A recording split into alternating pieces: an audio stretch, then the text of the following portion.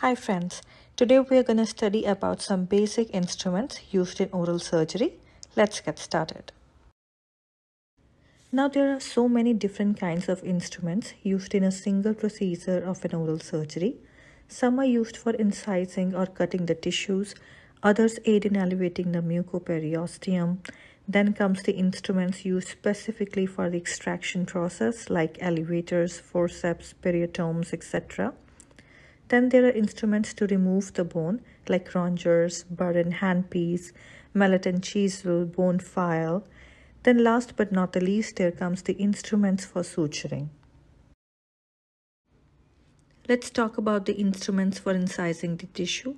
The primary instrument for making incisions is called the scalpel, which is composed of a reusable handle and a disposable sterile sharp blade. The most commonly used handle for oral surgery is the number 3 handle, and the most commonly used scalpel blade for the intraoral surgery is the number 15 blade.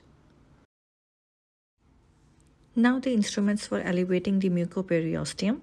When an incision is made through the periosteum, ideally the periosteum should be reflected from the underlying cortical bone in a single layer with periosteal elevator. The instrument that is most commonly used in oral surgery is the number 9 mold periosteal elevator.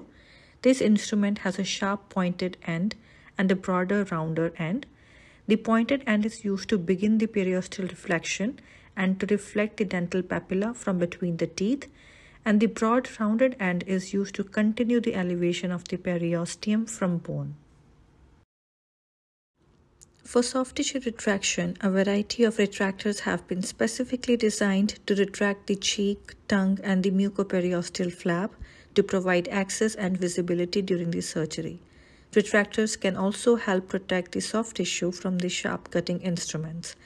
The two most popular cheek retractors are right angle Austin retractor and the broad offset Minnesota retractor.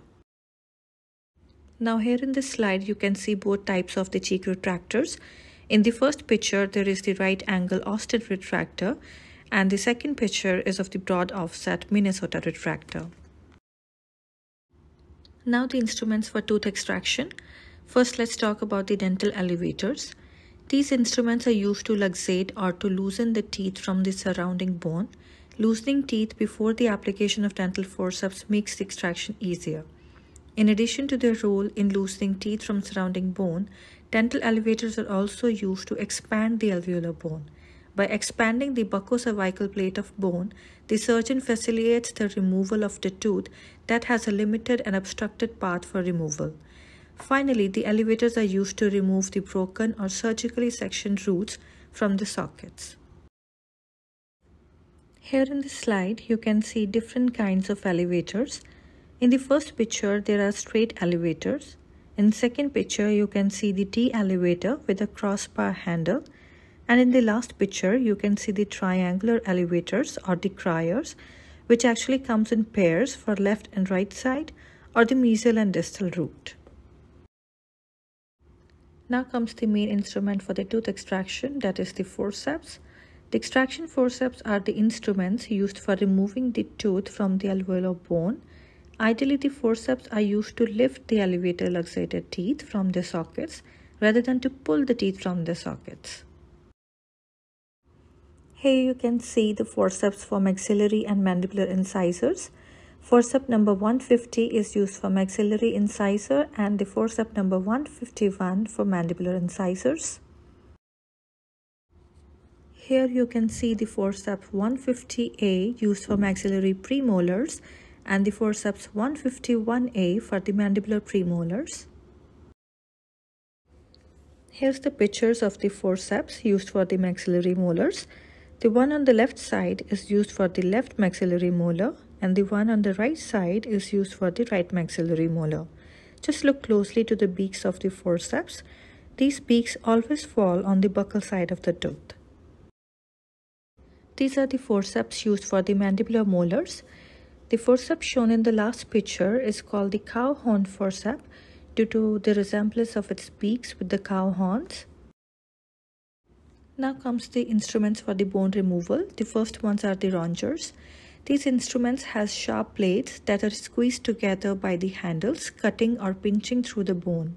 The two major designs for raunchure forceps are a side cutting forceps and a side and end cutting forceps. Burrs and handpiece.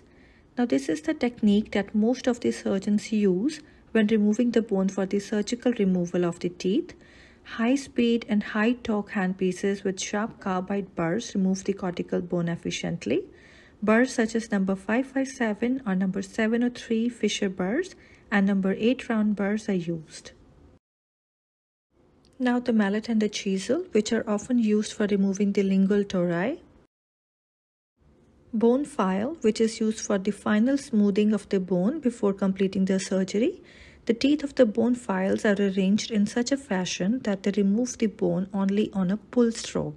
Pushing this type of bone file against the bone results only in burnishing and crushing the bone and should be avoided. Now let's talk about the instruments used for removing the soft tissue from the bony cavities after the extraction is completed. They are called curettes. The principle used is to remove the granulomas or small cysts from the periapical lesions, but the curette may also be used to remove the small amounts of granulation tissue debris from the tooth socket. For suturing, we use needle holders, sutures, and scissors. For intraoral placement of sutures, a 6-inch needle holder is usually recommended. The beaks of a needle holder are shorter and stronger than the beaks of a hemostat. The face of a beak of the needle holder is cross-hatched to permit a positive grasp of suture needle. The hemostat has a parallel grooves on the face of the beaks, thereby decreasing the control over the needle and the suture. Therefore, hemostat is not an instrument used for suturing. Needles used for suturing are usually the small half circle or 3/8 circle suture needle. Here's a tray set for basic surgical procedure.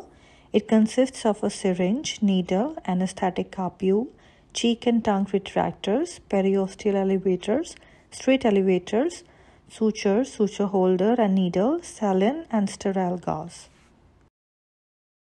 That's all for today, guys. Thanks for watching. Please like and share the video and subscribe my channel.